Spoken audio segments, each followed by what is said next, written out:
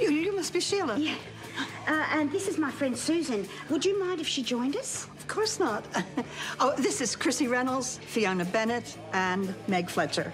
Hi everyone. Welcome. You're early. Oh, we all just had lunch together. And I see that you're all wearing denim. Is that a club requirement? I'm sorry if it is, because I must have missed the memo. Just a coincidence. Oh, mine's coming off. It's too hot in here. I feel like I'm burning alive.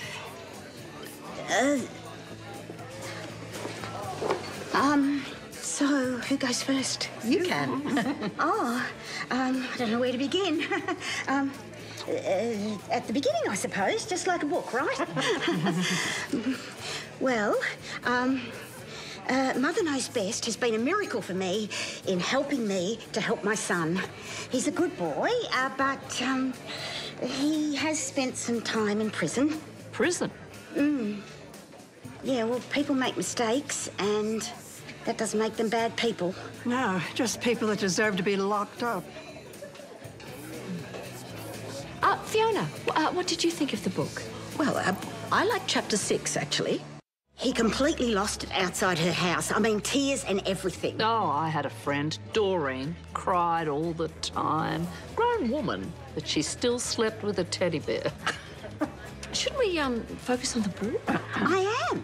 Leo's problem was bad mothering. Well, it sounds more like bad fathering. Oh, no. He got away with way too much when he was younger. His mother needed this book. In fact, all mothers should.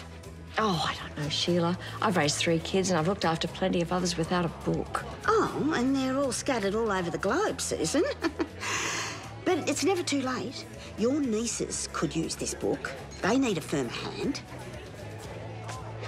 Adults should be able to make their own decisions, not be micromanaged. What do you think, Chrissy? You're quiet as a mouse over there. Sorry. Oh, it's my husband. Erinsborough's musical medico. Oh, he's got me these beautiful roses. Look. Oh, he reminds me of my cousin. Fletch the Lech, we used to call him. He could use my steam press anytime. Flowers? You're so lucky. My husband used to give me roses. I wish he could again. What a lovely home you must have. I'm going to have to consider your take on the book.